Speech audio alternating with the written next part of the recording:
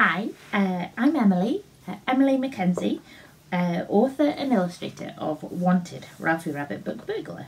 I thought you might like to hear this story today. So, here we go. This is Ralfy Rabbit and a big pile of books. Some rabbits dreamed of lettuces and carrots. Others dreamed of flowering meadows and juicy dandelions. But Ralfy was a little bit different. Ralfy dreamed about books. In fact, he didn't just dream about them, he wanted to read all the time. He made lists of all the books he'd read and gave them carrot ratings.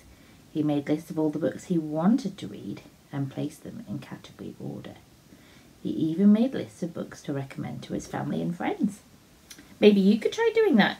You could make a list of your favourite books, like Ralfy does. Ralfy loved to learn new words.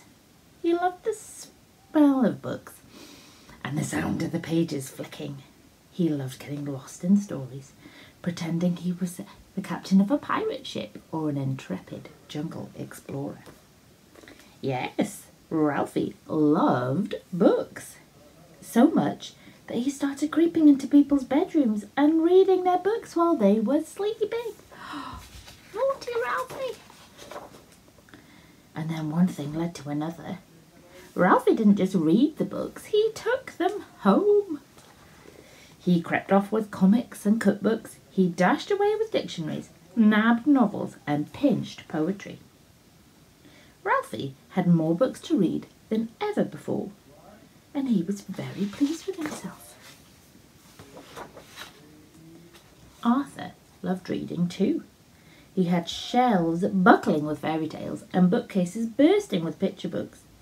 So when gaps started to appear, along with half-eaten carrots and soggy lettuce leaves, and his favourite book, the biggest book of monsters ever, went missing, Arthur noticed. Someone was taking Arthur's books. Look who it is. Can you see? It was time to find out who.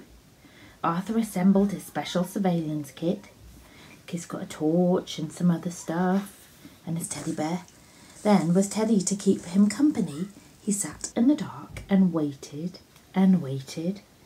Soon he heard a rustle. Arthur frantically rummaged in the dark for his camera and his binoculars.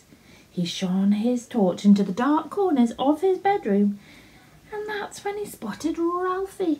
"Stop! Come back here, you little bunny book thief!" Arthur cried, but it was too late. Look, there's Ralfy's fluffy bottom, bouncing off the page. Arthur was furious. He noted it. He told his mum, but she just laughed. "A bunny book thief! Arthur, I think your imagination is running wild."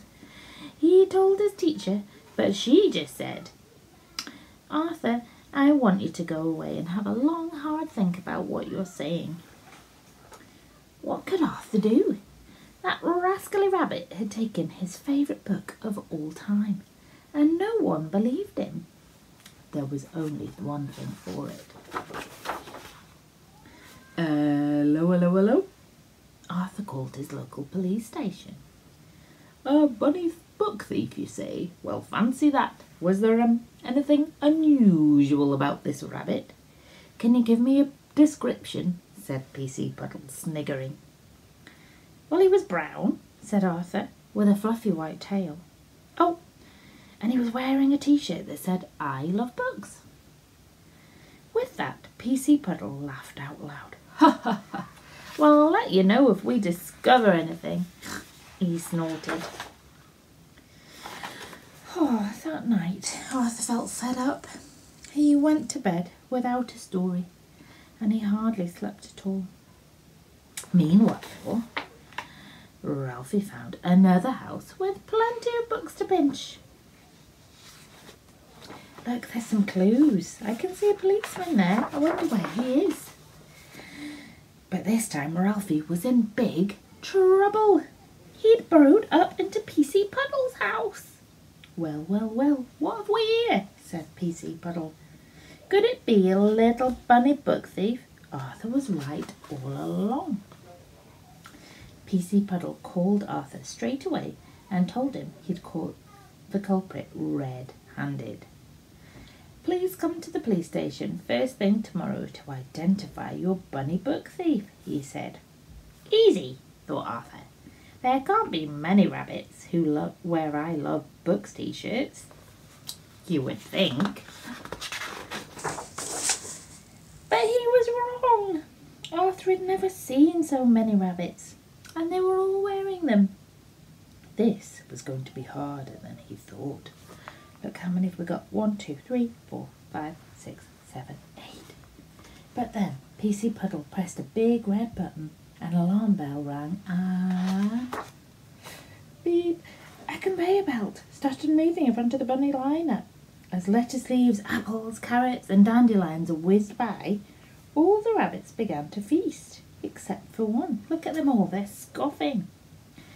Ralfy wasn't interested until a very special treat passed by. Ralphie's looking at a big pile of books. No, it's tricky to turn the pages. Ralfy couldn't resist. In a frenzy, he started flicking through a pile of books. Aha! Gotcha! You are in big trouble, said PC Puddle. I'm sorry, stammered Ralfy. I just can't get enough books. And you mustn't just go around stealing them. You'll have to put them all back. Suddenly Arthur began to feel sorry for Ralfy. After all, it was only because he loved books so much that he'd managed to get himself into trouble. If you want lots and lots of books to borrow, said Arthur, I know exactly where you can get them. The library! Oh, what a lovely big library, look. Ralphie's really excited. He's never been to the library before. Okay, last page. Ralfy and Arthur are best book buddies now, and they love reading together whenever they can. And they, especially Ralfy, always take the books back. The library is their favourite place. Note to reader, it says at the bottom. The next time you pop into your local library, be on the lookout, because you might, just might, spot Ralfy and Arthur reading there too. Oh look, they're really enjoying that book. Well, I hope you enjoyed that, and if the videos worked okay, I'll film myself reading another one and maybe do some Ralfy drawing together.